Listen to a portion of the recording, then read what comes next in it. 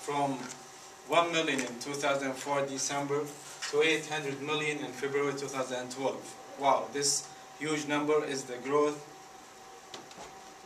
of Facebook users.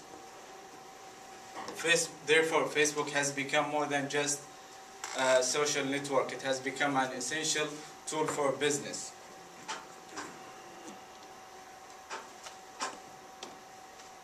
And here are some statistics that shows why Facebook has become the most beneficial network, social network for business, for marketing business in the whole world, and especially in the USA. 80% of all Americans use social networks. 23%, nearly 23% of online time are spent in social network. Americans spend more time on Facebook than any other social network.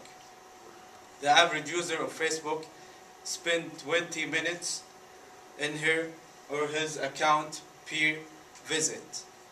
The majority of Facebook users log in 3 to 4 times per week. 700 billion minutes a month are spent on Facebook. 1 million links are shared through just 20 minutes on Facebook.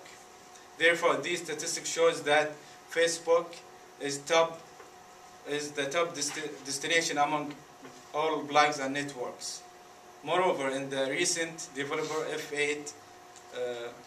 F8 developer conference, Facebook shared these statistics about their users. Half of Facebook users log in each day. That means 400 million people each day. The average user has 130 friends and is connected to 80 pages, events, and blogs.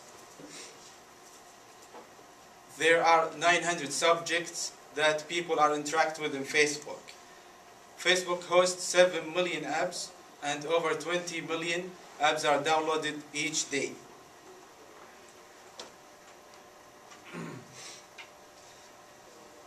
Moreover, there are statistics shows that small business getting results from using social media without spending that much. 50% of small owner business reporting gaining new customer from through social media, especially through LinkedIn and Facebook. Also 51% of Facebook users and 64% of Twitter users are more to buy the brand they follow.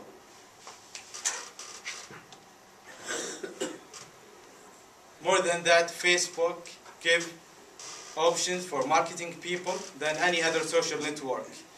They give them the opportunity to reach their target customers by choosing their age, gender, location, and interest. Also, give them the opportunity to manage or control their advertising budget, and give them the opportunity to deepen their relationship with their clients.